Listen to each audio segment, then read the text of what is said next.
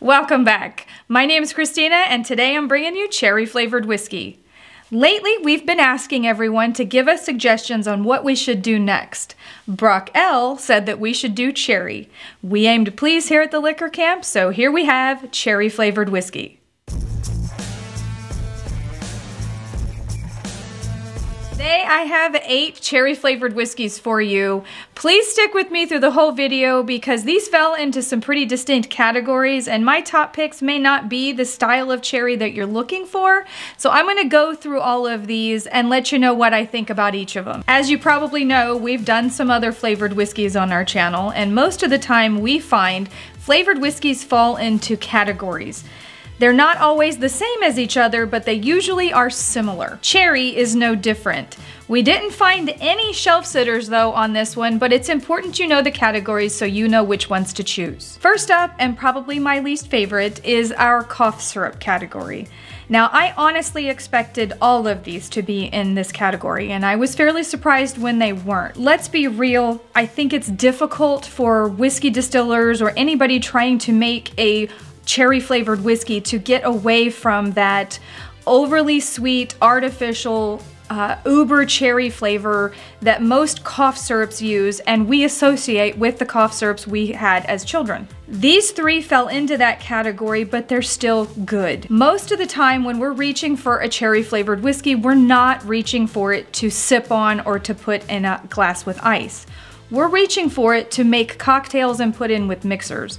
And when you do that, sometimes you want that overly cherry, super sweet flavor that these bring. Windsor Canadian Black Cherry, Revelstoke Cherry, and Red Stag Black Cherry are all good picks, but they all do fall into the cough syrup category. These 2 are 70 proof, and this one is a 65 proof. Great for mixers. All of them are under $25, and if you're looking for that grenadine, overly cherry, super sweet artificial cocktail mixer, this is the category I might steer you towards. Now, my favorite of these 3 was actually the Windsor Canadian Black Cherry. Not only is it the least expensive, but it kind of had that super cherry flavor that I really would reach for if I was going for an adult Shirley Temple or something like that. Now, we did find one that was pretty unique and actually is one that I would recommend to you if you want a good whiskey to sip on that has a hint of cherry in it.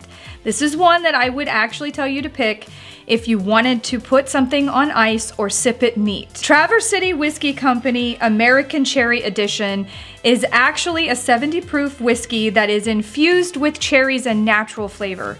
It retails for about $33 in our area and it is a little bit different than the others.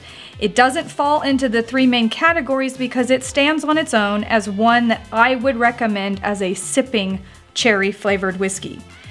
It is a very bourbon forward, almost more of a cherry finish bourbon. So if you're looking for one that is mostly whiskey with a natural cherry finish, this might be the one that's for you. The next 2 fell into the category I called the Hawaiian Punch category.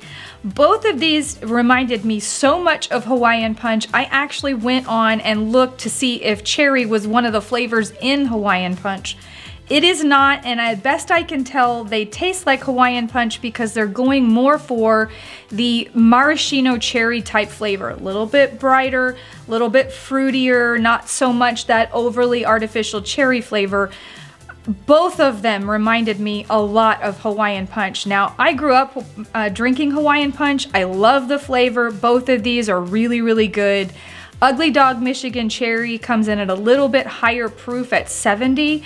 Evan Williams Cherry is a 65 proof. Both of them are under $15 and are excellent picks for any cocktail you have. But my top pick of this category, and actually my number 3 pick of the day, was Evan Williams Cherry. It seemed to just have a brighter, stronger flavor, even though it's a little bit less proof than the other. It was the one that stood out in this category. Our final category and my top 2 picks of the day is the category I deemed the cherry dessert category. Both of these felt way more like a cooked or stewed type cherry flavor reminded me much more of a cherry pie or a cherry cobbler type feel. First up is Bird Dog Black Cherry. Bird Dog has been in a couple of our other flavored whiskey videos because they are fantastic at producing flavored whiskeys. Black Cherry is no different.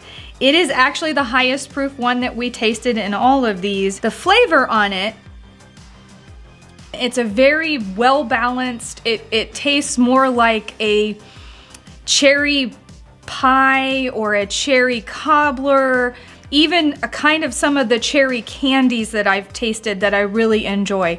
Has a strong cherry flavor, but it's balanced with other flavors in it. There are some vanilla spices.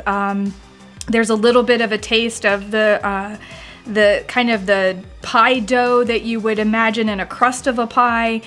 It's got a great balance and it's a wonderful pick. It is actually my number 2 though, because my number 1 pick of the day is Stillhouse Spice Cherry Whiskey. It is a 69 proof. It is made from an unaged corn whiskey and it's my favorite. It's a little bit unique in the fact that it is clear and reminds you that all whiskey when it begins is clear, and it's put in this pretty unique and fun bottle.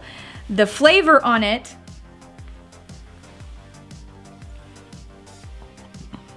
does really remind you of a dessert. There's a lot of spice in there. There's nutmeg and cinnamon, but you also still get that deep, rich cherry flavor that you would get in a cherry cobbler or a cherry pie.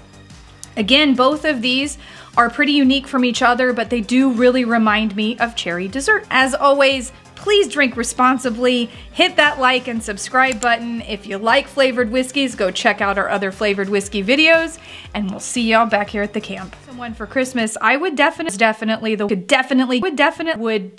put into.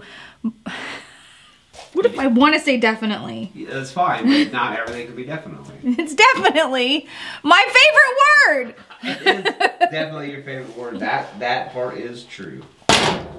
Damn it.